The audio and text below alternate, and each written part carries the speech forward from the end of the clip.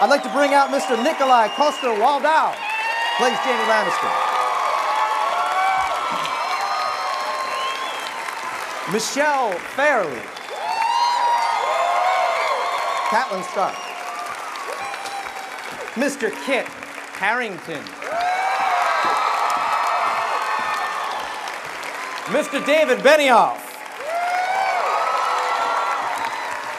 Co-creator, Mr. Dan Weiss. Mr. Peter Dinklage.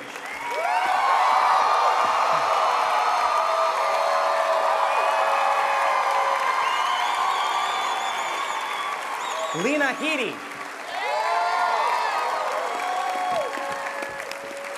Mr. George R.R. Martin.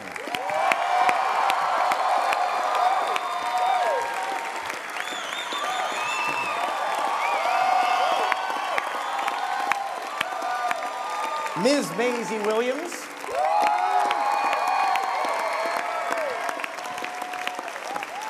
And Ms. Sophie Turner.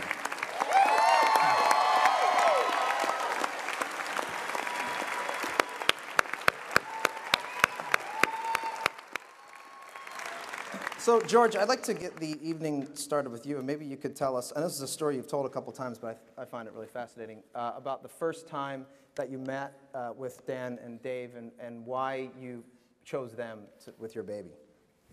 Well, I'd written, I think, 3 books at that point, and each one had done better than the others. At a certain point, as the books were selling well, I started getting interest from Hollywood, from various producers and studios who were initially interested in doing it as a feature film. And I met with some of those people. I had phone conversations with some people. I didn't see how it could be done as a feature film. It was simply too big. But it did get me thinking of how could it possibly be done. And I decided the only way it could be done was with someone like HBO as a series of television series, each book being a season. But of course I didn't have the time to do it, but I did tell this idea to my agent, and I was out here in Hollywood on something, and he told me he had set up a meeting with these guys, Benioff and Weiss, so I met them at the Palm restaurant. I knew a little about their credits beforehand. They were both novelists. I'd read their own books, and we had this lunch at the Palm, which was pretty epic. We got there for lunch, and we started talking, and we continued to talk, and you know, they had the same notion, not to do it as a feature film, but to do it as a television production, and we talked right through lunch. Everybody from lunch left. We were alone in the restaurant.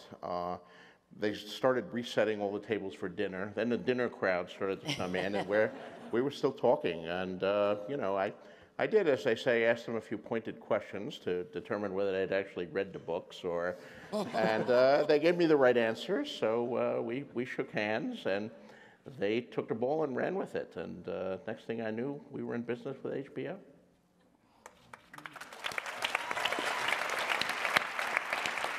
But as I understand the story, he asked you a specific question, and you guys guessed? He asked us, should I say the question? I guess I can say the question. He asked us, who is Jon Snow's mother? And we discussed this before. We gave an answer, a shocking answer, that George never actually, at that point, he didn't actually say whether or not we were right or wrong. But the smile on his face, I think, was his smile was his tell. We knew we had passed the Wonka test at that point, I think. And were you guys nervous? I mean, how long had you prepped for this meeting? Yeah, we were. I mean, we had read thousands of pages, and we got to a certain point. I remember I was midway through Storm of Swords, and I called Dan, and I said, if somehow we could get George to agree to do this, and if we could get HBO to agree to do this, and we got to a 3rd season, we could get to this scene, which he had already read because he's a much faster reader than I am. I just think an audience is going to love it, but that means getting George to say yes and HBO to say yes and getting a pilot picked up and getting it all seemed pretty unlikely, and it all depended on this meeting with George. So we were, I would say, intensely nervous. There's never been anything I've worked on before that I was so excited for the possibility of it, and you know, it was pretty intimidating. It was just such a singular opportunity. We knew that it was a one-shot deal. It was one series of books like this. There would never be another series of books like this. There was one place that we could make it. There's nowhere else in the world besides HBO where you could make a show like this. And when you want something that badly, yeah, it does make you nervous. Well, and how quickly from that point forward did you move? I think we pitched HBO and Showtime pretty few weeks after we met with George. Yeah. March of, what was it, 2006? 2006, 7 years ago. God. Wow. And as I understand it, you shot the pilot twice. Is that correct? Almost? Yes, I think 90% of the pilot was reshot. They cut my cameo. Yeah, that was. I was left on the cutting room floor. We've still got you somewhere. You're in a file. Well, George, I just wanted to... Is there a chance for him to come back? Yes, Well, we're gonna have actually another this year. I think we've got a Dubrovnik cameo set for George. No. and this will be in. It won't be cut. It's going to be in. No, Okay. You'll read for us though,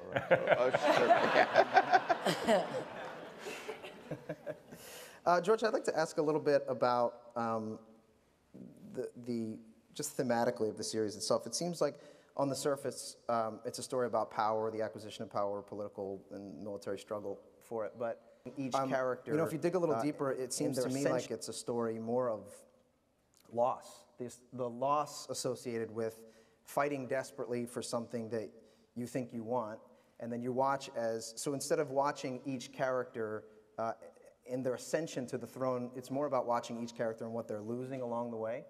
Is that accurate? Is that something that I'm just projecting onto?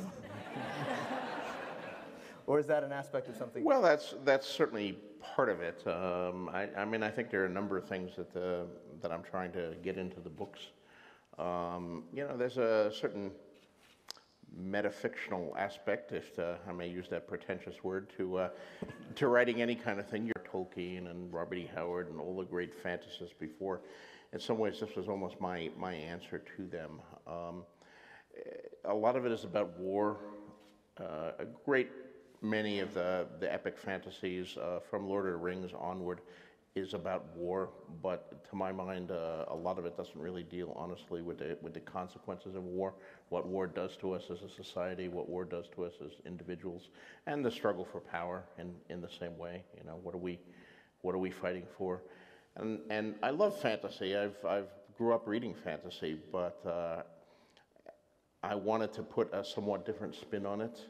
The whole trope of absolute good versus absolute evil, which was wonderful in the hands of J.R.R. Tolkien, I think became kind of cliche and rote in the hands of the many Tolkien imitators who followed.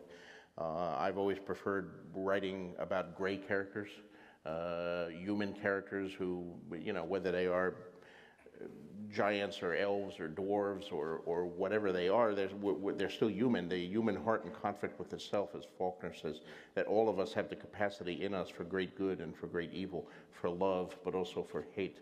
And I wanted to write that kind of complex characters in a fantasy, not just all the good people get together to fight the bad guy. Well, speaking of amazing characters, I would like to talk a little bit about Tyrion.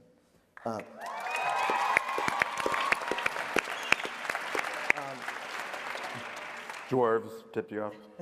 Speaking of elves. I didn't want to say it, but I'm glad somebody... Unicorns, Tyrion.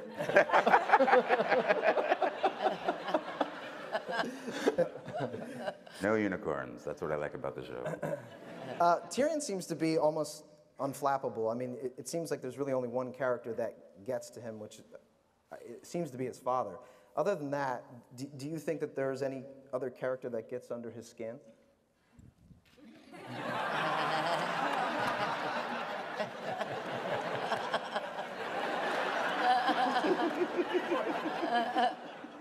Arya. Sorry, Lena was in the way. No, definitely. It's not just his father. I mean, Shay gets under his skin quite a bit because he also happens to be falling in love with her. So those two go hand in hand, don't they? But I feel like only his father is the one that has more control over his destiny. So that poses more of a problem to Tyrion. The others he can easily manipulate.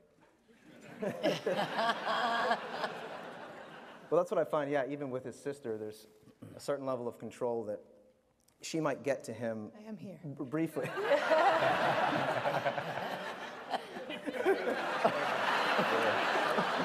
I'll lean this way. She might get to you sometime.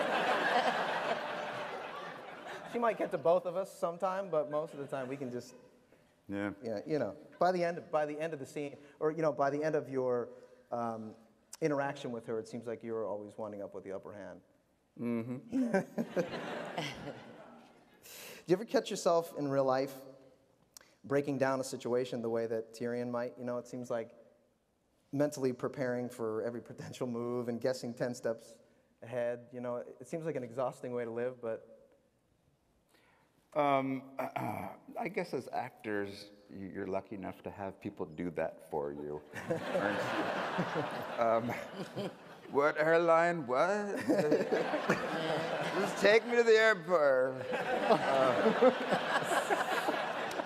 Latte! So no.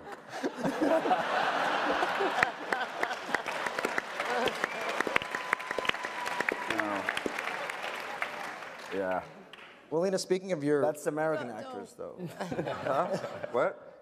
I'm saying that's American actors. That's a different story. I learned that quickly. Did you ever ask for a latte and it arrived on set of Game of Thrones? Yeah. What the fuck is a fucking latte? What the fucking hell?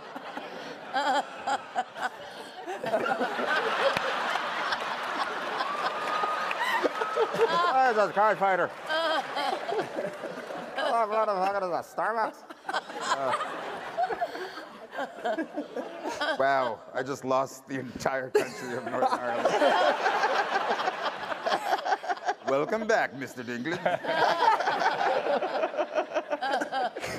The greatest coffee in Belfast.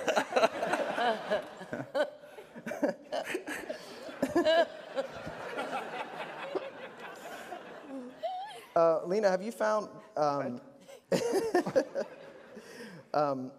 what have you found has been always the... have to follow Pete. Deal. It's not fair. Dan, Thank you. I'll skip Dan. Kit, I'm a big fan of your hair. Now, it's glorious. Thank you. And I'm wondering if has it always been glorious, or is there a certain product? It was glorious. It's been glorious for a while, yeah. It's, Yeah. no. These two made me grow up for the show. So yeah, and it's now become a talking point in every interview. I know. That's why I brought it I up. don't know what you're supposed to say about it. I wanted to wind you up. I wanted to. That is a part of creating that level of mayhem that I'm excited about. Nikolaj also has wonderful hair. Sort of in that like Disney villain, you know, like the prince you're rooting against. Like he's super handsome, but. Oh yes, Lena. jealousy. Yes, hello. Now we can go back to Lena. What has been the most emotionally difficult scene that you've had to play thus far? I think it's not difficult because it's exciting and I love it. I love that, you know, all the characters are super complex. But I think the stuff with Cersei and Tyrion is so deep and loaded that it's always fun to play that emotional side of them. I met you a couple of weeks ago in line at a bathroom. Yes, you did. At a tell that story. 2-year-old's birthday party. Yeah, That's a bit true. I do that weekend. Yes. And I had to go to the bathroom very badly, but not as bad as Lena. That's irrelevant, but I thought I'd let you know. And I didn't recognize you at all, and I'm a huge fan of the show, and we were just speaking, and I realized after I left that I had no idea, and I had to text these guys to find out if you were covered in tattoos and had dark hair, and they said yes. And I was thinking, like, but does that physical transformation, the wig and the wardrobe, does that allow you, you know, as an actor, does it help you to transform into Cersei? And almost like you're wearing a mask, does it liberate you in a way? Well, not being blessed with glorious hair. I'm more interested in the men's hair than I am the lady. You know, it's a massive part for me, getting the wig on and then getting locked into that costume, which doesn't allow for much comfort. And then kind of walking into the world that they create, it's a massive part for me of sort of becoming her and stepping into it. Mm-hmm. Well, yeah, in terms of like stepping in and stepping out, I was thinking about Catelyn and her. I mean, I was referring to a little bit loss earlier about how Catelyn, as a character, seems to have lost the most, or is about to lose the most. And I'm wondering are you able to leave that at work, or does that level of emotional distraught come with you home? Oh, always. I'm a nervous wreck. I'm constantly crying. No, that's part of the enjoyment of playing her, is the challenge. It's exciting, as Lena says. You don't look at it as being difficult. You just, you want to, you know, fulfill what you've been given on the script by David and Dan and Brian. So it's a delight to be given material like that, you know, to get engrossed in it and get lost. And it is the costume, it is the hair, it is your fellow artists, you know, the crew, everybody. And we are completely blessed with the people that we work with. And the crew is our directors, our HODs, everybody. It's the best job ever, and you know you're working with the best people. And so you're the last link in the chain, and you want to get in there and do it well. You know, but we have a lot of fun off stage as well. See, this is the difference between European actors and American actors. They're professionals. And they show up on time, and they do what they need to do, and we just bitch about it. Oh, we do that too. We show up late, you know. Totally. Yeah. And they sound classier. Well, I'm barely here.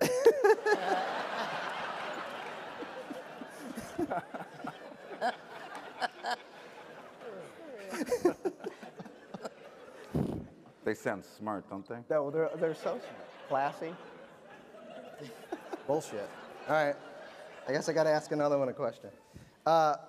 Maisie, Arya is forced to grow up pretty fast in a pretty brutal world, and I would guess that playing such a vital role in a massive series, you might feel some pressure to do the same, or have you felt that pressure? And you know, does that add an interesting dynamic to your performance, do you think? Yeah, I kind of feel like I've had to grow up kind of quickly too.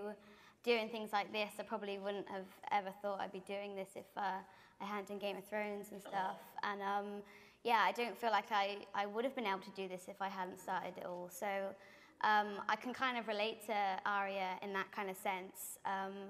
And yeah, it kind of makes it easier to see what she's going through. And as I understand it, this was your first acting gig? Yeah, it was my second audition for anything too.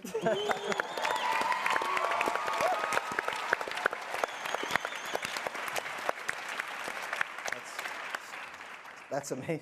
That's amazing. Sophie, Sansa seems to make decisions from a very emotional place, which is yeah.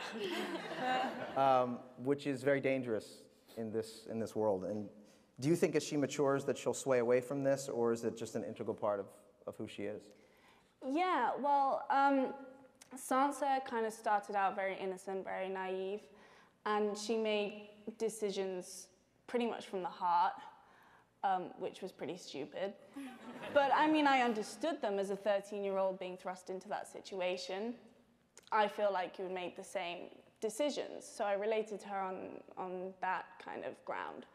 But I think as the seasons have gone by, watching people like Tyrion and Littlefinger and Cersei, she's kind of learning the game now, and she's learning to not trust people so much like her father did, and that kind of didn't end too well.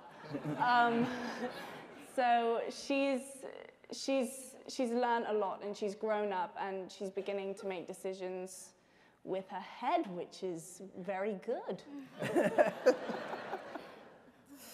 Yeah, I think it's always a mistake when people are thinking or talking about actors or performances by actors who are young, don't want to call them child actors, but younger actors, to maybe just relegate them to being cute or fun. And I think that some of the young actors, especially the ladies on the stage, give performances that are as riveting and moving as anything that's on television.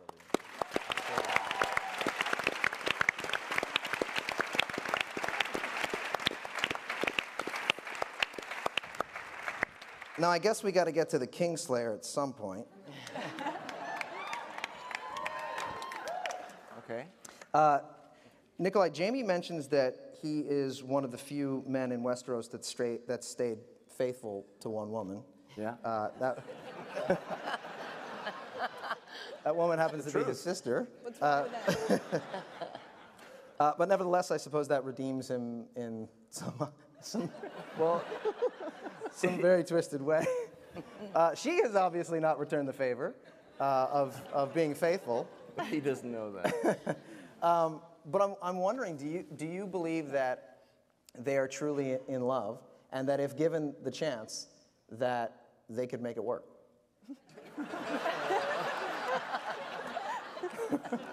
Well, I think that I really believe that he loves her, and he would want to be with her, and he's kind of given up everything. He's dedicated his life to this woman in many ways. She might not feel the same about him, who knows, but I think that would be the dream. The second part of your question, would that ever happen? What was that? Well, do you believe that if they had a chance that they could make it work? If they had a chance together to stay together and... I think it's a little complicated. Have you seen the show? The whole thing is complicated. I can't follow half the damn story. I think he knows that it's very tricky. I mean, they were very young when they started. I don't think like with Sansa, he didn't really think it through. They just started having sex, and it was great. And then she got married, and he loves her. I really believe he loves her, right? You don't think she loves him? Come on, just talk. I have a kind of strange take on it. You have a strange take? I think she would like to be him.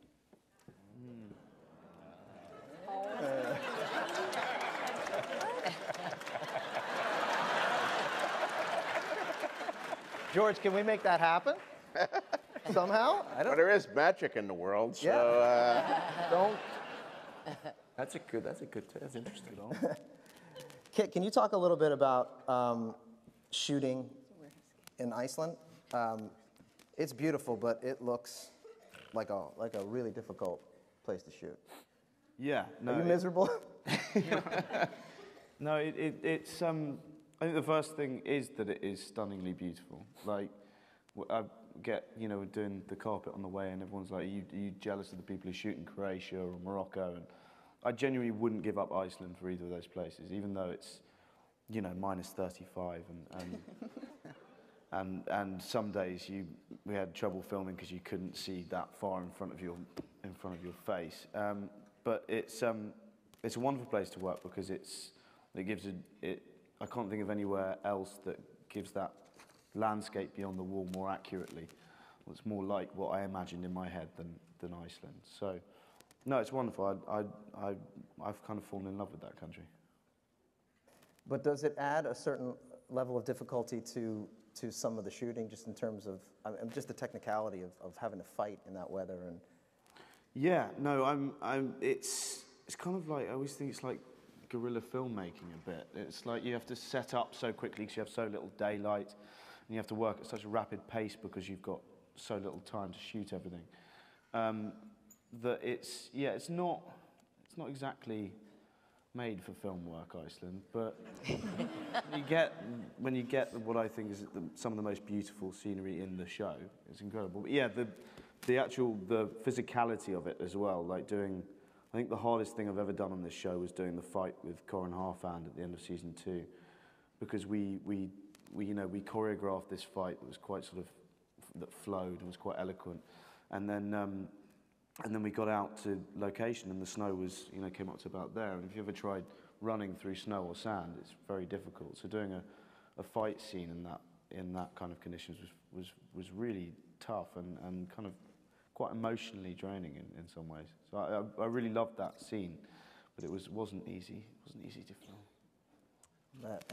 And David and Dan, can you talk a little bit about the difficulties in shooting? Just a little bit about the process of how you have 3 units working in unison. One thing I would just add to what Kit said, he's being modest, but he's very, very good at the stunt work. And the reason we're able to shoot that fight with Corin Halfhand in 5 hours of daylight, which is what we had that day, was because Kit knew the fight so well. And we're very lucky that Kit and Nikolaj both actually, the sword fight with Jaime and Ned Stark in season 1, which is still one of my favorite fights in the show, and Nikolaj just picks that stuff up so fast. And then I don't know if you remember this, but he jumped on the horse and galloped off. Yeah, I do remember. And the horse almost got decapitated by the signpost sticking out of the wall. And he did this kind of incredible duck at the last second. Otherwise, that beautiful face would have been squashed. And it was so good, and it stayed in the show because it just looked good. It looked like a real guy ducking. But sorry, what was your question? Real guy. Let's talk about how beautiful he is. A real guy. Some more. I feel like that's what the whole panel's been about so far. Kit and Nikolaj and how beautiful they are. No, just about the 3 units that you guys. We've got 2 geniuses sitting over there in the 3rd row, or something, Bernie Caulfield and Chris Newman, who are kind of.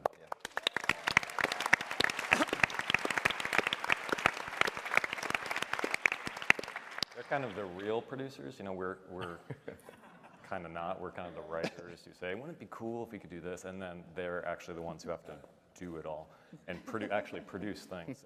And the schedule, Chris's office is right down the hall from ours. And so every night when we're leaving the office in pre-production, we walk by this massive wall board with a schedule. It's a giant kind of flowchart schedule. And it's got the 3 units in all the different locations. This past year, we shot in 5 different countries, and it's the most terrifying thing. I don't look at it. Yeah, you don't want to look at it. It just seems impossible. And every time something bad happens, if we lose a day because of weather, if an actor gets injured, if anything else happens, the schedule has to change. And it's like this. It's the most challenging Tetris puzzle, And somehow Chris has it all in his brain. Mm-hmm. But we don't know how we make him wear a helmet. God forbid, gets a knock to the head. So, but you guys directed an episode this upcoming season. The 3rd. Okay, and so how many countries did you? We shot in all of them. Yeah, we had a couple days in Morocco, a day in Croatia, and a day in Iceland, and the usual Belfast stuff. Wow. So you'll have, and you cross-board how many at a time then? How many episodes? Yes. The whole season. I mean, so the entire season is cross-board. Season 3, the first scene we shot was from the 10th and final episode. So the entire season is cross-boarded. We have 2 units shooting virtually every day. Not first and second unit, but 2 first units with directors, 2 different episodes shooting every day. And for a couple of weeks last season, we had 3 units shooting every day. 3 directors from 3 episodes, often in 2 different countries.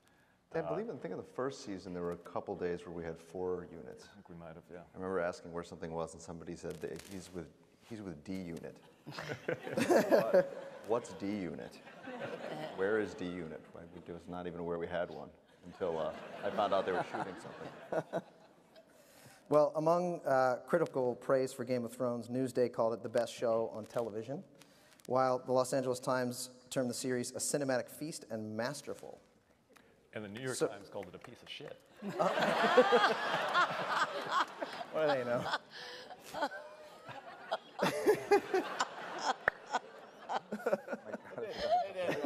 They didn't quite say that. What they What they actually said is that no woman would ever want to watch it. That's why we have an entirely male audience. Not true. I didn't actually read it. I made Dan read it. That's what he told me. That was my summary. I do coverage on reviews. Well, we have a couple of questions from Twitter, from the Twitterverse, and I wanted to ask some of these.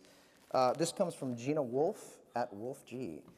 Who is the funniest on set? I'm looking at you. Conleth Hill, our Varys. The man, to do a scene with him is nearly impossible without just peeing your pants. Not from laughing, but just peeing your pants. He has this thing he does where you can just pee your pants. No, yeah, definitely Conleth. And I barely have any scenes with him, so it's so easy. I would say Gwendolyn Christie is also a very, very funny person. Gwendolyn Christie. Brienne. Yeah. But I think I went 4 months, season 1, without ever seeing Sean Bean smile. And then one day on set in Malta, I look over and I hear laughter, and it's just kind of strange. I'd never heard this particular. I look over and there's Sean Bean laughing, and that was odd. And then he's really laughing, and it was all Conleth. Conleth was just cracking him up, and I'd never seen anyone do that before. Yeah, Conleth is. I think Conleth gets a real kick about making you laugh. He's It's evil. a real game. Yeah. I often stare at a vase when I'm in the I stare at his forehead. It's a character choice, because I can't look at you. Yeah. And he never cracks. You can do anything, and he won't. No, I remember there was one scene, Peter, where Well, that's because you guys aren't funny. He's the funny one. Exactly. there was a scene where he had Peter, he was cracking Peter up just with the way he said "a shy," and he was saying "a shy." And you couldn't do your takes because of the way he was saying it. What's that name? By Archibald Shamalatish or whatever that book was, that scene. God. The Mud Game.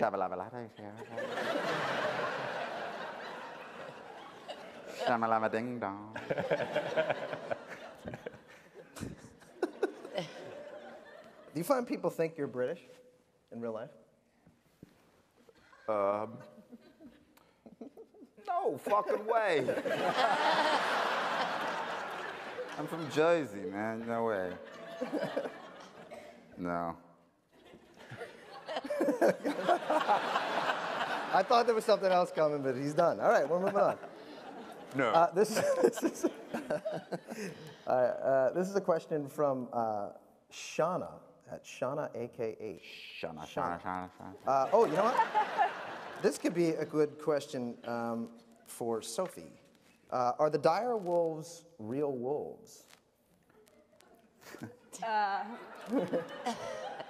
Yes, the direwolves in season 1 were real, because I took mine home.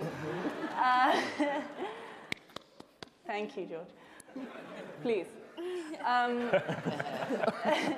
Yeah, the direwolves are real, and mine was probably the worst trained dog on set. But the rest of them were really good. I mean, the trainers were fantastic. And then I think in season 2 they just enhanced them, or was it total CGI? They're wolves.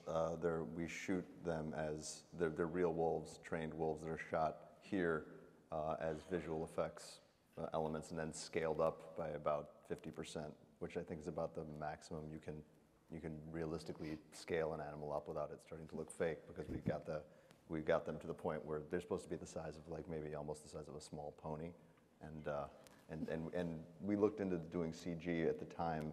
It just seemed like it was going to be prohibitively expensive to do it that way, so we do them real wolves shot separately and then inserted with visual effects into the. And those are real dragons too. Yes. Yeah. Those we breed. This is a question for everybody. If you weren't playing your character, who would you like to play, male or female, and why? Maybe we'll start with Nikolaj. Oh, that's a good question. I would like to play. It's totally creepy. Well, we're skipping you. Maisie. No, I'm just kidding. I don't know. Tyrion Lannister. Yeah.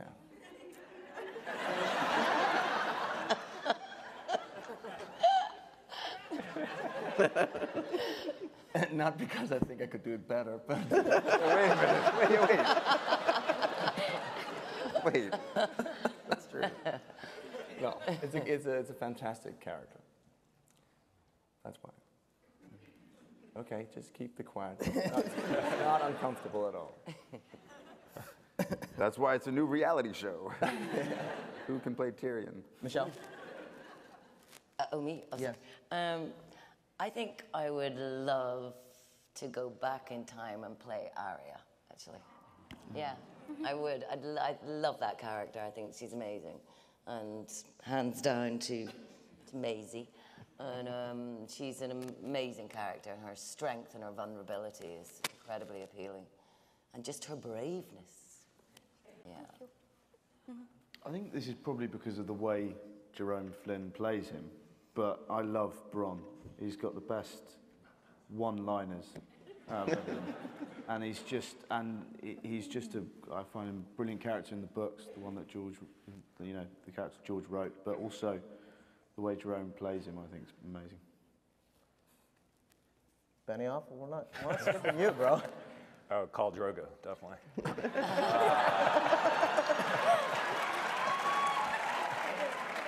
Now, you recently told me a story about Christ. you had a run-in. Yeah. He's strong. He is. He's not just Hollywood. It's not just, look strong. That's real strength, which I found out, unfortunately, to my dismay. We brought him back in season 2 for one scene, and so mostly just so we could hang out with him in Belfast because we love Momoa. And so after his scene with Amelia, we all went out for dinner, Dan and Amelia and Jason and I, and he was talking about working out, doing his Conan workout or something. And I have been drinking quite a bit. It's like that story about the mouse in the bar room who starts drinking the beer tap's open, he starts lapping up the beer puddle and says, "Now where's that damn cat?" So I was the drunk mouse, and I said, "Momoa, you ever play Mercy, the game Mercy?" Oh, God. Yeah. And he said, "Yeah." And I just, for whatever reason, I had it in my head that I really thought I was going to win.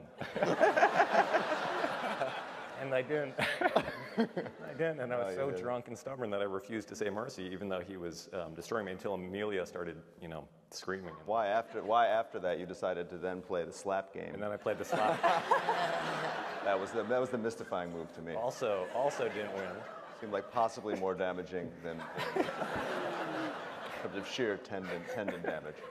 And 2 days later, the next day, my hands were pretty swollen, but I thought it'll go down. I'll keep icing them. And the day after that, they were even more swollen. And then I flew back to LA. We were done, and I flew back, and I come home to try to hug my wife, but I can't really touch her. And she looked at me and she said, "We're going to Cedars-Sinai right now." And yeah, he had squished my hand. That's what the doctor, in the emergency room, the doctor actually said, "Your hand was squished."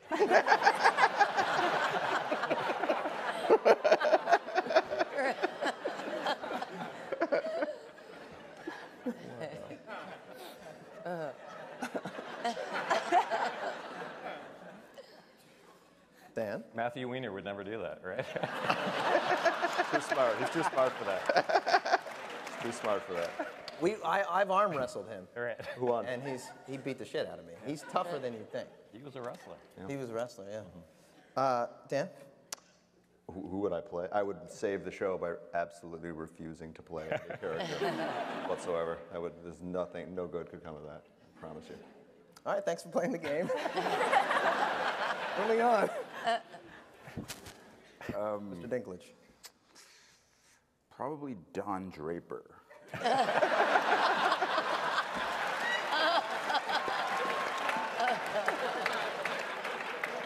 Oh, shit, wrong show. Well, if Mr. Benioff is playing Khal Drogo, I'll play Daenerys Targaryen.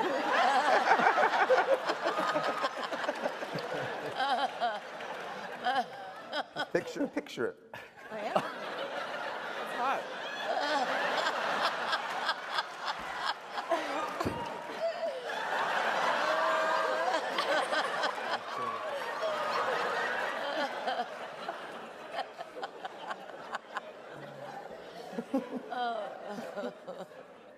gonna watch that with the like just dead face.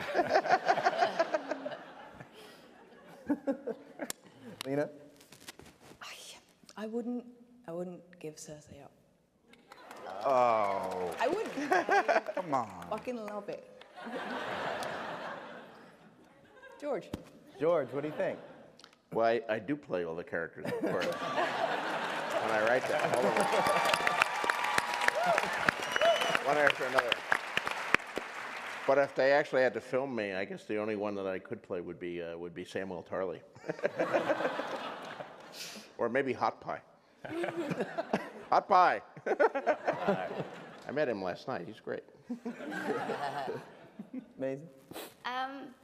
I really like Arya, but it'd be kind of cool to wear nice clothes and have nice hair and stuff. So I think Daenerys kind of captures a lot of that and still gets to have fun, ride horses and stuff. So, and have the nice hair and clothes.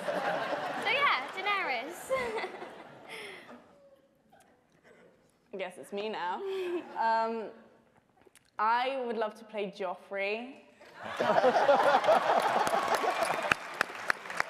Because you can only be beat up so often. You want to beat someone else up. So yeah, I guess that would be pretty fun. Yeah. Well, George, when just speaking to your process a little bit, as you're writing now, do you hear the actors' voices, or do you still continue to hear the voices of the characters that you originally imagined?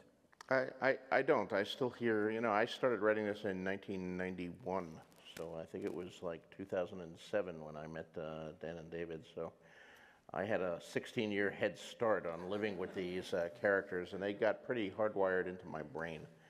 So as great as our cast is, when I'm alone with the computer, it's still the characters that I've been with since 1991 that I see and hear. And do you, obviously we all become emotionally invested in the characters, which makes it that much more difficult when we see them melted with molten gold, or their heads removed from their bodies, or being unseen from the nape to the chops. I'm wondering if you develop an emotional rapport with the characters, and does that, especially seeing them as being portrayed and brought to life, does that affect your writing? Or the plans that you may have for them? Well, I think it had the potential to do that, which I don't necessarily know would be a good thing. But fortunately, I am so far ahead of the series. Like last night at the party, I found myself at one point talking to 3 very nice actors who were very pleasant, and I was having a great time talking with them and drinking with them, and then I suddenly realized that I had killed all 3 of them at various points in the series, and that these would all shortly be unemployed actors. But, and I had a moment of horrible guilt. But, it's already done, but, and it was particularly sad when one of them said, "Please don't kill my character," and she's already dead. But so it's probably just as well that I don't know these people when we're actually doing it, because when I meet the actors and the actresses, and they're such tremendously nice people, and it's then hard to kill them. David and Dan don't seem to have this problem, though, because I've noticed, as bloodthirsty as I am in killing all of these characters, David and Dan are killing some characters who are still alive in the books. So their body count is actually ahead of mine. When they say no one is safe in the series, that's literally true. There are characters who are in book 5 and who are going to be in book 6 who are dead on the TV show. Yeah, so what's that process like when you guys decide to change what Mr. Martin has written? Dan? We need to make room. I mean, it's a huge cast, and sometimes you just need to clear some people out of the way. Yeah, it's like a culling. A purge. Culling, like there are too many deer in the forest. No, I think that we obviously would love George's books more than in many ways any books we've ever read. Otherwise, we wouldn't have devoted every waking and most sleeping moments of our lives to them. And in the process of adapting the show, however, is complex as the show is allowed to be, compared to a feature film or a normal television show. It's still 10 hours seems like a lot, but when you have a world like the world George has built, you start to realize how quickly that story real estate gets taken up. And there have been places where we did just have to kind of clear out space to make room for all these guys who we love so much and we were so invested in, to do them justice, because if there are too many balls in the air, at a certain point, I think there's an audience can really keep in their head at once and remain invested with at once. So it really is, it's kind of a juggling act to get right up to that line of like maximum complexity, but not go over it and start to lose people. And do you guys find that you're generally on the same page? Yeah, I mean, sometimes our hands are tied. Sometimes an actor will say, I'm an actor that we don't actually have a long-term contract with will say, I can only give you, 2 days in July and maybe a couple days in October because I'm doing these movies. And we say, well, great. Well, yeah, great. So give us a couple days in July, and then they get there and we kill them, and that makes it easier. We never liked you anyway. It happened. And do you bring that to George, or George, do you trust them? I trust them. I do. And I know it's a useful tool to keep the actors from asking for raises. And, so I've been on the other side of it. Sure. In a perfect world, I would like more hours each year. I would like more money. So each episode had the budget of a Peter Jackson film. But I don't think this is very likely. And given the realities of the production, it's incredible that what they do.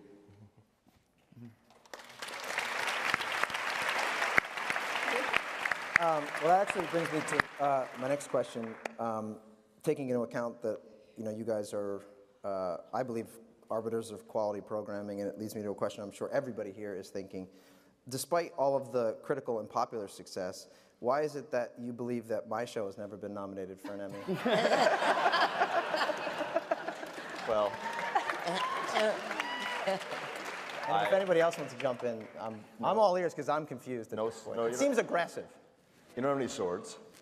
No swords. We've got very few dragons. I just feel like you're missing some elements. I think it's the wire of comedy. I honestly don't get it. You know this because you don't get the show. You don't get my show. No. Makes no sense. Now I've watched every episode of the damn show. I don't get why it's not nominated for awards. It is. It's mind-boggling. And just Rob was very nice when Kit was injured last year and was recuperating for 9 months or something. Was it? How long were you? I'm still recuperating. And was bedridden for a while, and we sent you several seasons. Rob sent you all these seasons. The entire box. Yes. I mean, we're obsessed with it. I think it's. I don't think I've watched more hours of any show or more half hours, maybe except for. It was just a joke, Benioff. I don't really want to know the answer. It's not about. They didn't come here to see me. Let's take another. I appreciate that. It's a crime. It's a crime. It is a crime. Yeah. By the way, if I wasn't clear about that, it's a fucking crime. All right, moving on. This is again from the Twitterverse. If you weren't, who would you like to see on the Iron Throne, and why? Question for everyone. We'll start at the other.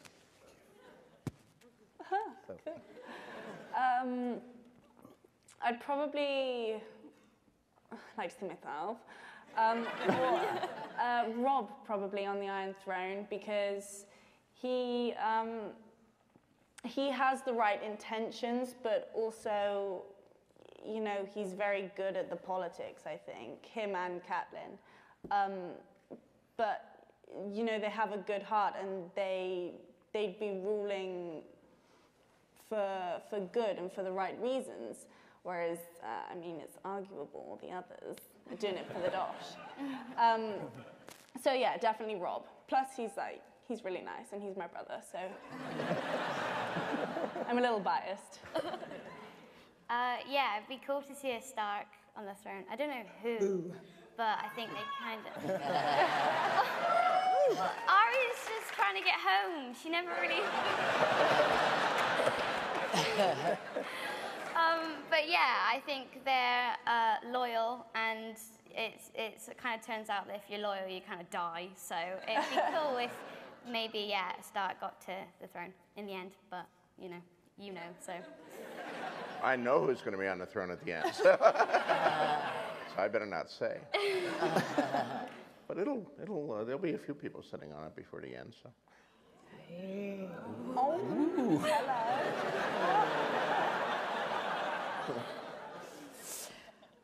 You just gave me the look of death, George. I'm a little scared. I put Tyrion on it because I think Westeros would be wicked. Yeah. Well, first I'd bring in a design team to get rid of the swords. I'd get some plush pillows and just make it a bit softer, because anybody sitting on that will inherently be aggressive because they're being poked in the ass by all the knives. If you sit on I don't know how Jack does it. Every time I sit on it, He knows where to sit now. he knows where to sit. I don't know where to avoids. sit. I think Tyrion would be okay with it. George? Yes. I hear.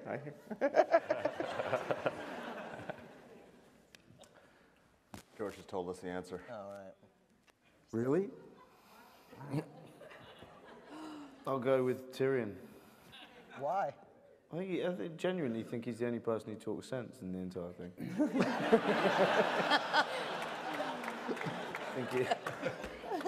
Everyone else talks nonsense, and Tyrion talks sense. Yeah. So, everybody talks nonsense. What about Very Bronn? eloquently What about and Bronn? really well. You said Bronn. Michelle?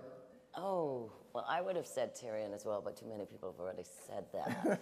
So, I think I'll agree with Sophie and pick Rob, actually. Yeah. Because in some selfish way, my ass would be on that throne, too. So, there you go. Yeah. That's good. I think, I don't think that monarchy really works for Westeros. I think they should just get rid of all those wannabe kings. Oh, please. But Tyrion would do that, wouldn't you? You know, I was never picked for the dodgeball team. This feels great.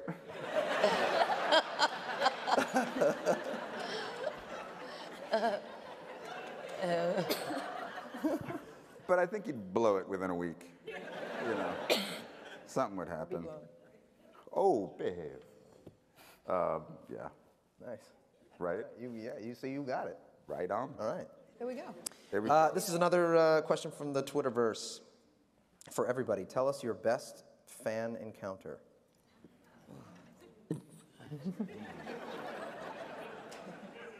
I was sat, we went to a restaurant and we just sat at the bar waiting for our table. And I ordered a drink and the guy was like, "Oh, hey!" I was like, "Hi." And then he went really shy and picked up a box and walked away. And, well, it might have just been kind of weird, but I think he might have recognized me and thought he knew me. But yeah, like, now I say it out loud, maybe it was just a bit weird.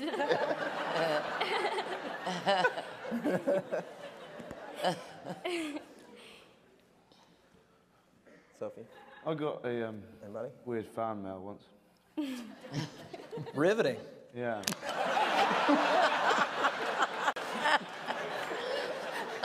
Just the once. Just the once. This girl had dressed up in like period costume. She'd obviously sort of made herself. It was quite good. But she'd done like a photo shoot with her friend, like but she just blacked out her friend's face. Like, don't look at her. Don't look at her. Look at me. Don't look at her. Like 5 photos with her friend's face blacked out. Pissing myself. I got some fan mail recently.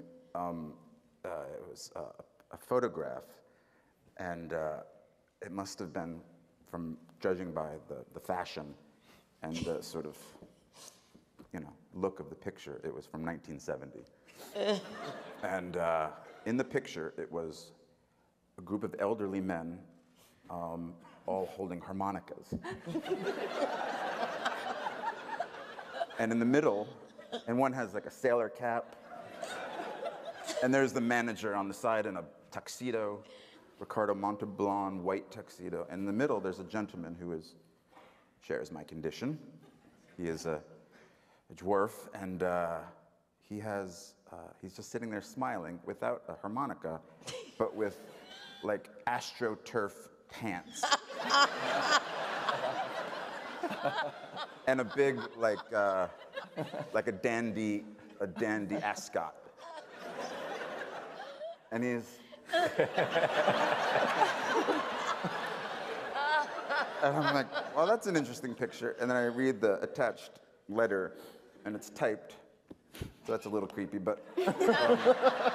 and it says, my father was a photographer, and I was going through his old photographs, and I came across this one. So I thought I would send it, and realized it could be in the center, it could be no one else but the Game of Thrones Peter Dinklage.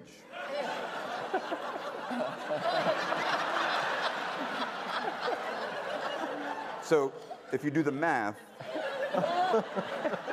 I'm either immortal or, which some of us are, or I was 1 when this picture was taken. So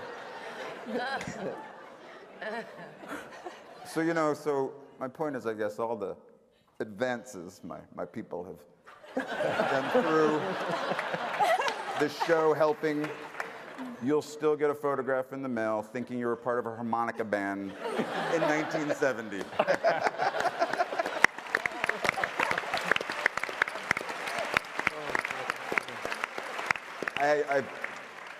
I framed it and put it in my bathroom. So every time I'm taking a pee, hey boys.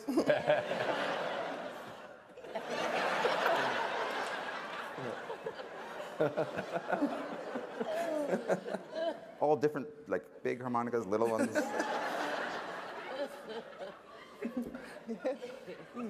Lena, would you like to follow that? I don't want to follow that. I really don't. Okay. You guys have, Dan and David, you've talked about season 3 as the season that you were most excited about. Can you tell us why? Well, I think that we fell in love with George's books. We fell in love with there's so many devastatingly great set pieces and scenes in George's books, and there was such across the series, of course, but I would say that the predominance of the scenes that really just made us say, holy shit, and we knew would make other people say, holy shit, if they saw them properly done on television. More came from the 3rd book, which actually will span over the 3rd and 4th seasons, it turns out, but season 3 was really the one that we focused on, is like, this is the place we need to get. Yeah, the longer you work in this business, you start to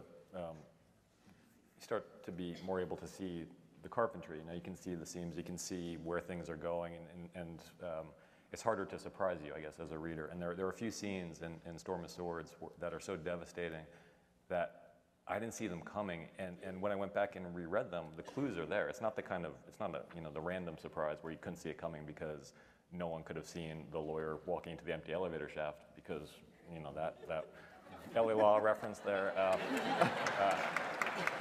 They're beautifully set up, but somehow George hid them from you, and so that's what we're trying to emulate with season 3, and God knows if we've succeeded, but that was the book we've always prayed we'd get to. And where is the order at this point from HBO? I mean, obviously there's enough material to make the show for the next decade. Yeah, I mean, Is that the plan? we don't have, there's no order. We're still waiting for green light on season 4. The executives are here. They're here tonight. They're sitting somewhere out there. And right now they're sweating. Because we talked about that riot thing earlier. I'm just putting it out there. I won't be responsible for what happens.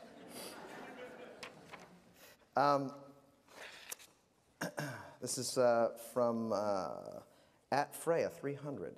What are the most difficult scenes to shoot technically, from a technical standpoint, CGI, etc.? Oh, for us? Yes. Well, anything with the dragons is tricky because they're not there. You know, I think, but last year the Blackwater episode, not a scene in particular, but the whole episode, that was a monster.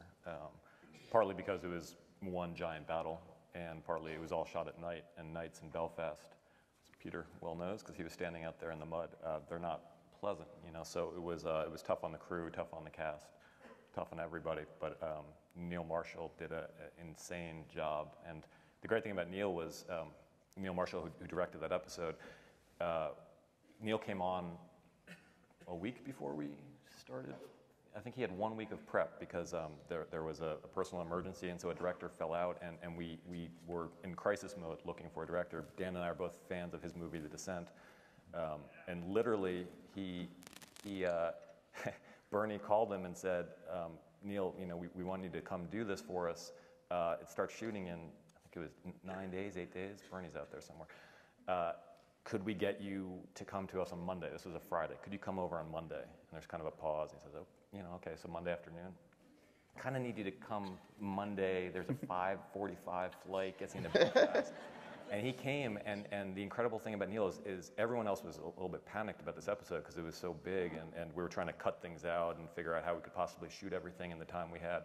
And Neil kept saying, well, what if we added this shot of a guy's head? What if a giant rock fell from the top of the wall and this guy's skull just exploded everywhere? And we thought, oh, that sounds great, but you're not going to have time to do it. He said, no, I think we can do it. And he just kept adding beats and beats and beats, and he was a monster.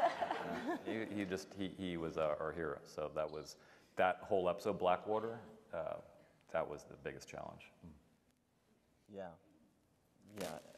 I can imagine it. And how much of that on set was green screen for you guys as actors? A fair amount, I guess. Nothing. I mean, that's. I guessed incorrectly. You know, I mean, obviously, the explosion and the reaction to all of that is you gotta fake. I mean, not fake. You know, just you're going like this, and there's just a grip going with the light. Yeah.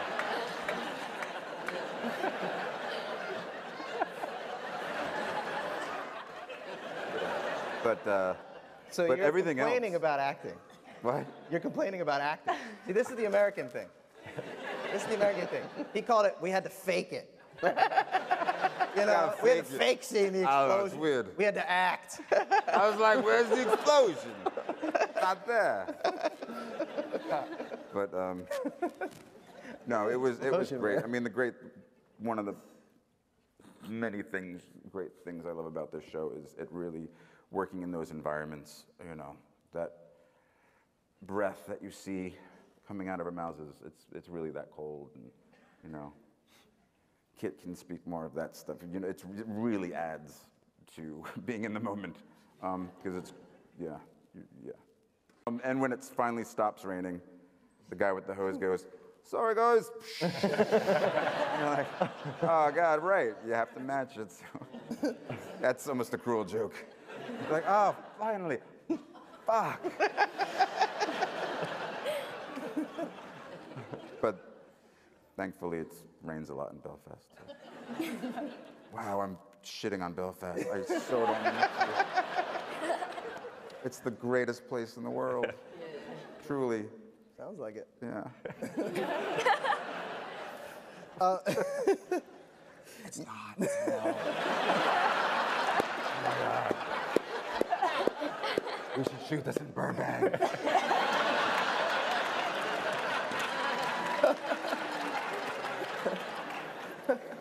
Maisie, can you talk a little bit about a little bit of the training that you had to do for the swordsmanship? Before I started acting and stuff, I always enjoyed dancing and things, and it's described in the books and the series as a water dance. So before we started everything, I kind of thought maybe my dance background would help with it. And it did, so it was kind of like a dance, but you got a stick in your hand. Yeah, and I picked it up quite quickly, and I really enjoyed it, and it was lovely working with the stunt guys, and they were always made sure you're okay, and anything you were struggling with, they'd change, or, you know, show you how to do it easier. But yeah, I really enjoyed it, and then after kind of learning the routine or whatever, it was kind of just then making it look like you were really trying to hit their head instead of meeting the sword or things like that, and putting more effort into different parts, and yeah, kind of like acting it, I guess. But yeah, I don't know, people always say, like, are you a good sword fighter? But I don't know if I'd stand much of a chance against, I mean, I'd put up a good fight, but I don't know if, I don't know if I can actually sort of like combat fight, because it's kind of just routines and stuff. But yeah, I'll try. Will we find out? The incredible thing about Maisie is that they were teaching her the stunt routine, and she said, well, I've got to learn how to do it left-handed. And they said, why? And she said, because Arya's left-handed in the books. So she went and...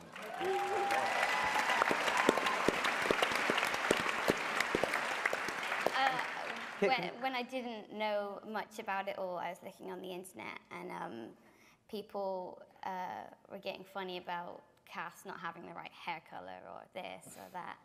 And then Mum had told me after reading the books that Arya was left-handed. And I thought, because I hadn't done sword fighting before, if you just learn it in the other hand, then maybe be easier. No. Yeah. But yeah, it was good. And yeah, I'm still doing it, so. And Kit, what was the training like for you? How intensive was it? It's quite intensive. I mean, I really love the fight stuff. It's some of my favourite stuff to do. So it's quite enjoyable, actually. I mean, it's like for your job, you get to kind of go and fight with swords. It's not exactly hard. I don't know. It is. But I don't know. You have to put. Yeah, we've got great stunt guys on this show who care a lot about your safety, and also very good at teaching you how to, make it look like you really know how to hold a sword. So we do a bit of training when we can, I guess. Just a bit? Yeah, just a bit. When we put in the time after hours. Like in Iceland, we'd come home from filming and we'd practice the sword fight every evening until we got it right. And you just keep doing that. How long are your days? Generally. In Belfast, they can be very long. You go until you finish, really. But in Iceland, you've only got a short amount of time, daylight. So you work from, it gets light you get onto set about 8, and then it gets light at 10, and then it gets dark at 4. And then you go home and you have a few drinks and learn how to sword fight. It's like live entertainment. Really well. You get to kick back and with a beer and watch Kit get hit with a stick.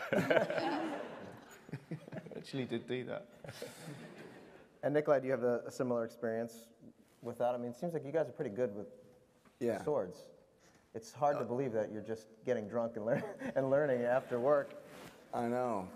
It is hard to believe. No, it's the stunt guys. They're just brilliant, really. I mean, it's like learning a dance. That's what you do. So, yeah. Another question from the Twitterverse. Who reads the books? I know you guys have answered this a lot, but I think it's really interesting to people just in terms of knowing how the story is unfolding, where your character is headed. How many of you guys actually read the books? Sophie, do you read the book? I read the books season by season, but my chapters, sorry guys. Because, well, A, the books are really complicated. I can only just about manage the TV series. They're amazing, but complicated, George.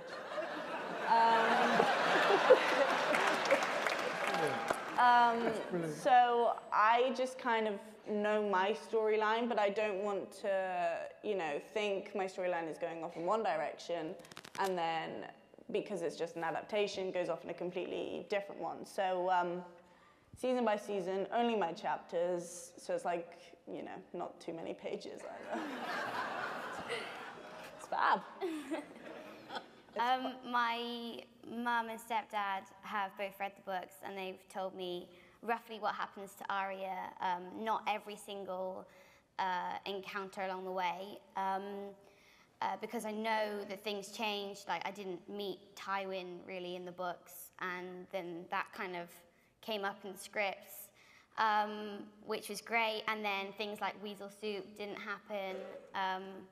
But yeah, I guess I know roughly what happens to her, so then you just wait till the scripts come and then see what you're actually going to be doing. And then when all this finishes, I do really want to read them, but I'm kind of confused a bit at the moment, so yeah. But I do really want to read them, so. I've read them. This is awkward because I'm sitting next to George, but I haven't read them. I speak to a lot of people about them because seemingly a lot of people have. And it's interesting to get different takes on characters. And then, of course, we have the words from David and Dan. So I let it unfold. I kind of like to be surprised. But I'm scared I'm now going to die.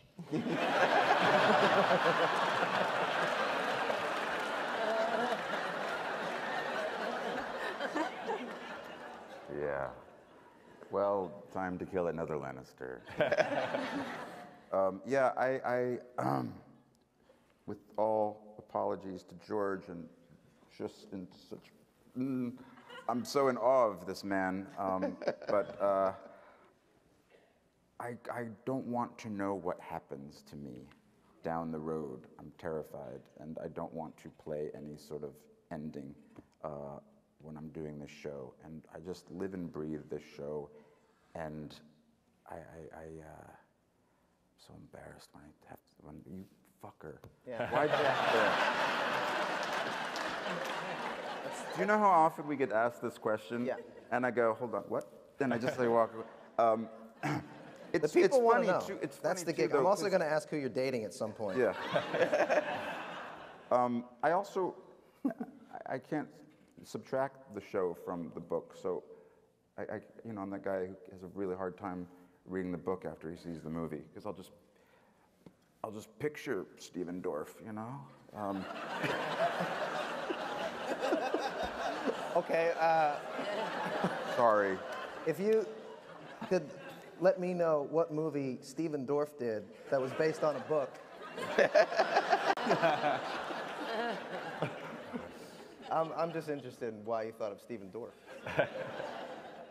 It's just the first actor that came to my head. And he comes to my head all the time. Now we're getting somewhere. Yeah. Oh, now we're getting somewhere. I just would picture my friends on the show, and I'm going to read them after my character now gets killed.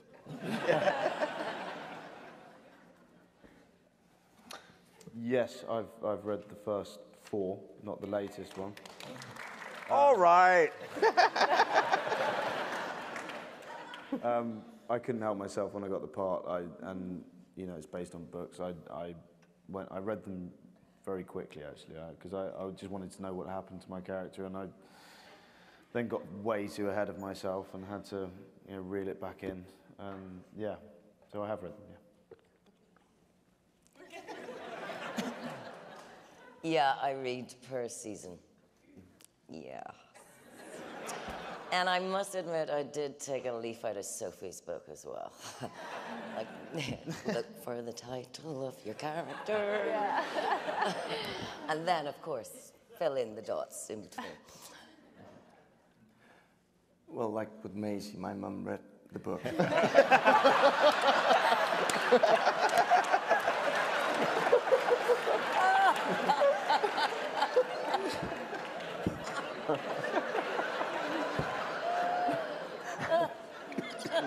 And she did a really good summary, so.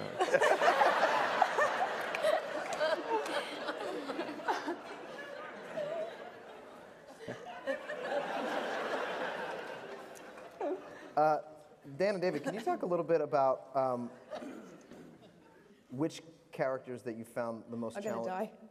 I'm gonna die. Suddenly I'm sweating. I know. Fling the chair. Which characters did you find the most challenging to cast, and why? Arya. Yeah, Arya. I would say we probably saw more people for Arya and Daenerys than any other characters. I mean, we must have seen, how many? We must have seen 300 Aryas. And this one was, she was one of the very, we were kind of, there just nobody was right.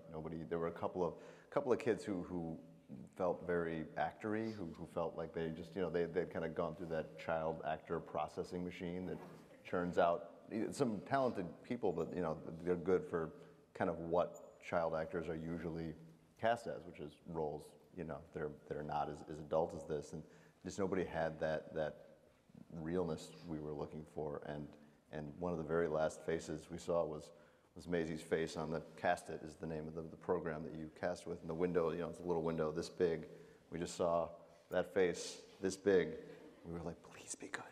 Yeah, we were on a location scout in Morocco, and we were at the hotel and had very, very dodgy internet connection. And so you click on the link for Maisie's audition. You're waiting. You're watching like the little line. And we're just seeing this tiny little thumbnail picture of a face that looked so perfect, and waiting, and then it was perfect. It was literally 10 seconds into the audition. We were like, yep, she's the one. And then we had a chemistry read actually with those two. Maisie and Sophie got together, and it was love at first sight. Is that where you guys met? Because I read a lot about you guys being really great friends. You met at the audition? Yeah, I did my first audition that I guess you watched, and then I did another audition meeting other girls who were playing Sansa. And I got on really, really well with Sophie, and just remember her being like super tall, and like after everything we do, she's like, "Oh, you're really cute." And then I was a bit like, "Yeah, I'm only 1 year younger than you."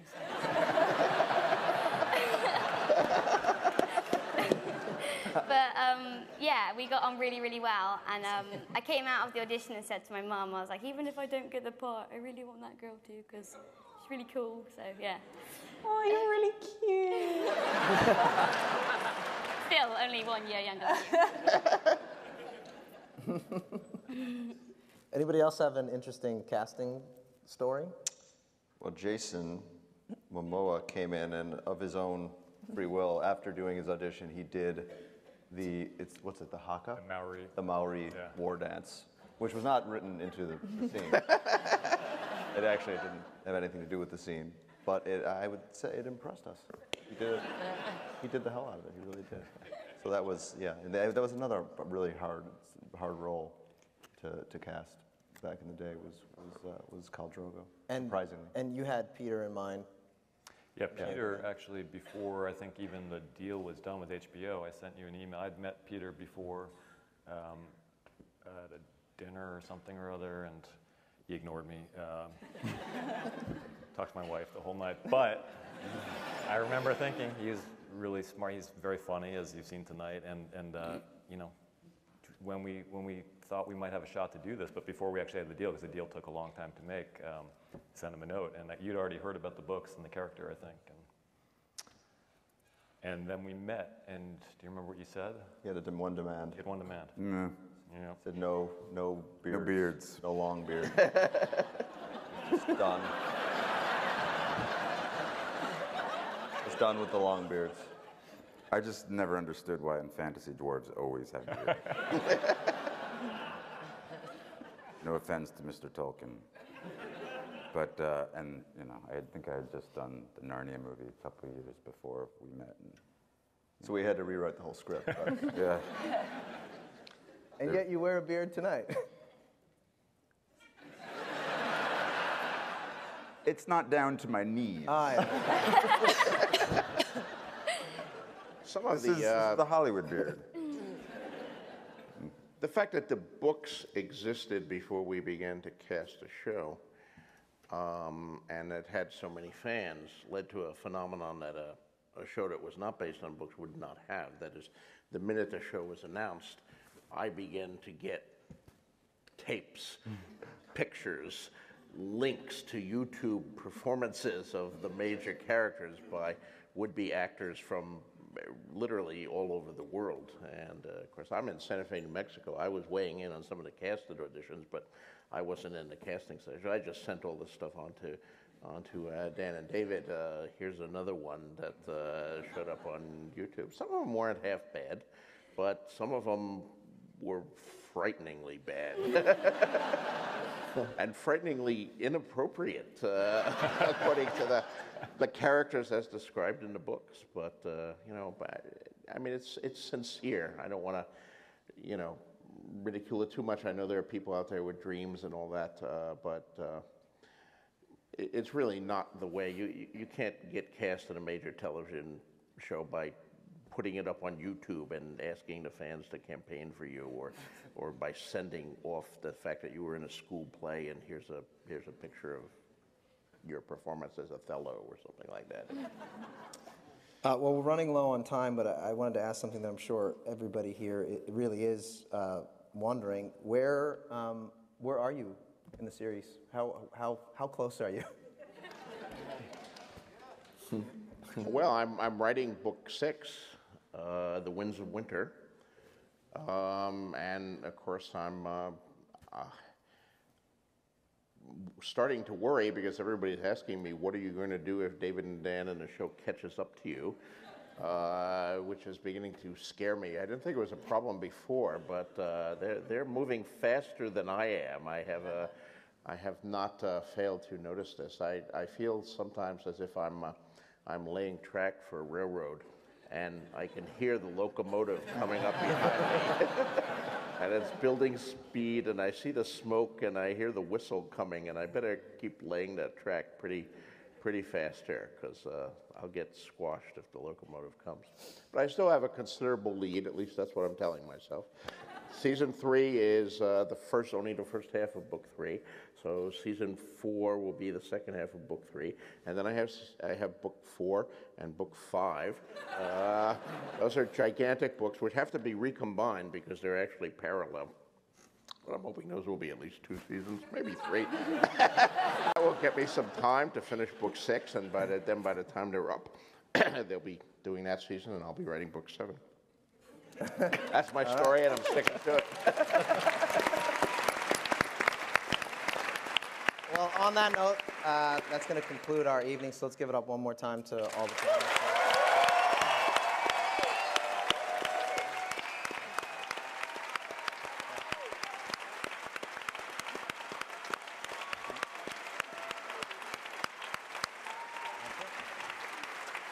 Check out Game of Thrones.